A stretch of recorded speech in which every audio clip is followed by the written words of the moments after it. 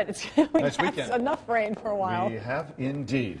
Well, it is time once again to announce our Baby You're the Best winner for this week, and we wanted to know who had the best burrito in all of New England. So the contest came down to the very final hours of voting this week, but in the end, Bueno Y Sano, a four-restaurant chain based in Amherst, Massachusetts, took the title.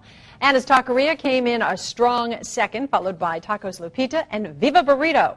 So we sent our Anya Haneke to give the winning burrito a try, stopping in at the Burlington, Vermont location.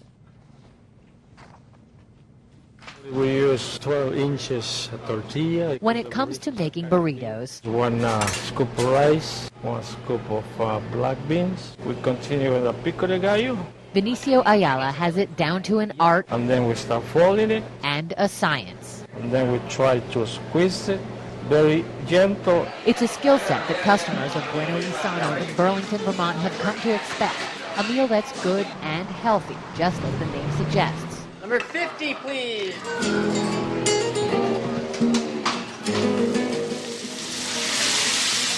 This lunch and dinner spot opened up 3 years ago, with owner Will Lowry launching the fourth Bueno Y Sano, We're here to go. but the first in Vermont. After 3 years, no looking back. His brother Bob started the restaurant in Amherst, Massachusetts on a whim in 1995 and achieved immediate success. Told my dad, he's like, I just want to try a burrito restaurant.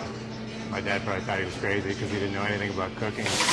The motto here is make people happy. Customers customize their orders based on an extensive menu of fresh ingredients. Any way you want it, we'll make it as long as we got it. One thing's for sure, when you eat at Bueno Y Sano, you won't leave here hungry. It's a challenge just to pick one of these things up, let alone take a bite, and forget about finishing it. It's, by the way, very good.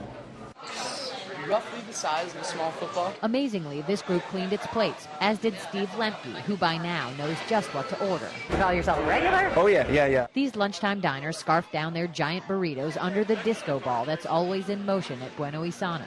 What's with the disco ball? The disco ball, it's tradition. It's all part of the plan of making people happy, and no doubt, making them full.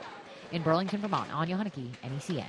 All right. Oh boy, those look darn good. You have to have a fork on the side, you know. You couldn't eat Oh, that all with delicious your hands. Burritos to order. All sorts of combos.